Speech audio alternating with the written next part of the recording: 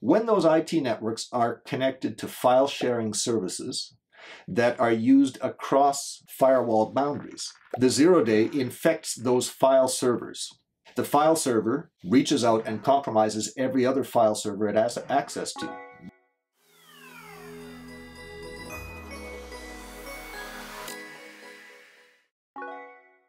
Hello and welcome to Waterfall's Industrial Security Institute. I'm Andrew Ginter with Waterfall Security Solutions, and today we are working our way through the top 20 cyber attacks on industrial control systems. In this series, we're using the top 20 attacks to compare the strength of two different security postures at a hypothetical water treatment plant. One of the security postures is a classic 2013 vintage software-based security design. The other security posture is that same 2013 system with a single change.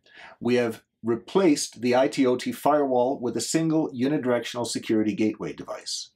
The gateway is the only connection between the control system network and any external network like the IT network or beyond the IT network to the internet. The metric that we're using, the ruler that we're using to measure the strength of these two programs is the concept of reliably defeats. We're going through the 20 attacks and asking the question, does each of these two security postures, does either of the security postures reliably defeat the attack? Today's attack is zero-day ransomware.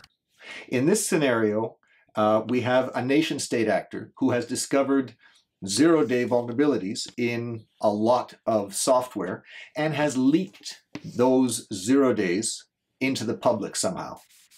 This scenario is similar to the one that we saw a few years ago where the shadow brokers broke into what was presumably a United States National Security Agency command and control center and stole a list of 0 days and exploits of those 0 days.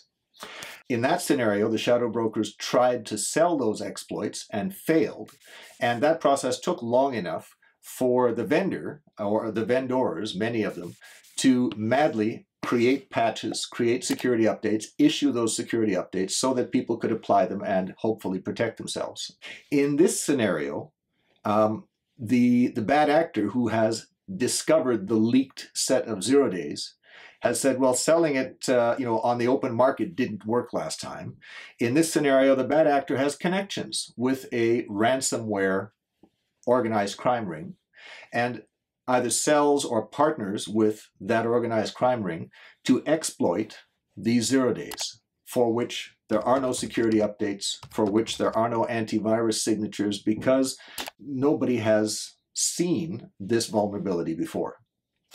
The malware is planted on dozens of compromised websites simultaneously for download. The malware is launched in a phishing campaign targeting millions or tens of millions of email addresses and starts spreading more or less simultaneously. And so the world is sort of blindsided by this. Countless IT networks are infected. This is, in a sense, similar to what happened with Wannacry. Only Wannacry, some of the targets were already protected because they had applied a security update that Microsoft had produced. A lot of other targets had neglected to apply the update and they were hit by Wannacry. But imagine a Wannacry exploiting a true 0 day that nobody was protected from. Countless IT networks are infected, and when those IT networks are connected to file sharing services that are used across firewall boundaries, as we have in our design for our hypothetical water treatment plant, the 0 day infects those file servers. It's not that the 0 day plants itself on the file server and waits for someone to click on it. It compromises the file server. The file server reaches out and compromises every other file server it has access to. The malware propagates using the 0 day through firewalls. Why? Because the firewalls are configured to let people share files from one network to another. This is the point.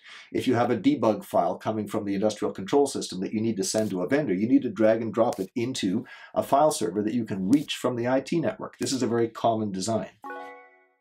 In terms of sophistication, this is a very sophisticated attack. It's using a truly unknown 0 day that is widely exploitable.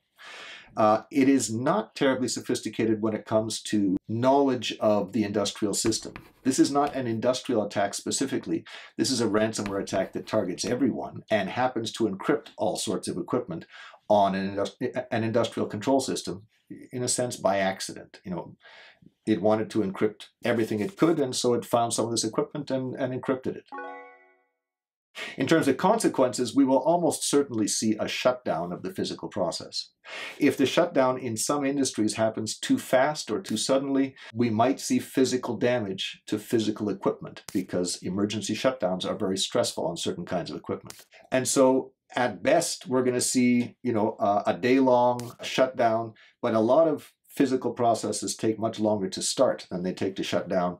We might see, on average, a 5 or 10 day shutdown. We might see much longer than that if there's been physical damage and equipment has to be replaced. And now we come to the question, do our two security postures reliably defeat this attack? In the 2013 scenario, the system is designed so that if you're on, a technician is on the industrial network and has a debug file or, a packet capture file or something that they want to hand off to a vendor, 3 gigabytes of data, they can drag and drop that from their laptop, from whatever engineering workstation they're on. They can drag and drop that to a file sharing machine in the DMZ.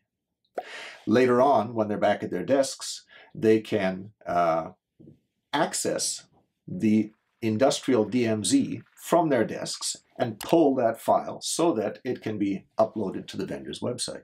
Which means machines on the IT network have access to the file sharing service in the DMZ and can attack it with this 0-day.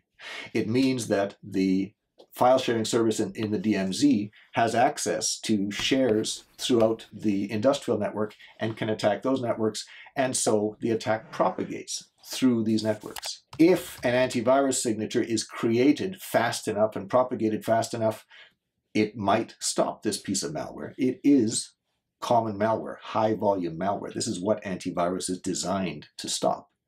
But if the malware hits us before there's an antivirus signature for it, as Wannacry did and compromised a lot of sites, well, then we're compromised. I should mention as well, security updates. Security updates fix known vulnerabilities. This is a 0-day. Security updates don't help us. And so the 2013 software-based posture does not reliably defeat this class of attack. Which brings us to our second security posture, the unidirectionally protected industrial network. In the unidirectional scenario, we still have a need to share information from the industrial network routinely out to the IT network. We might still have those same 2-3 gigabytes of debug data that need to be sent to the vendor. How do we do that? We drag and drop that debug data, that file, into a file server on the industrial network. It's part of the industrial network. The unidirectional gateway is configured to take everything on that file server and send it across to an identical file server on the IT network.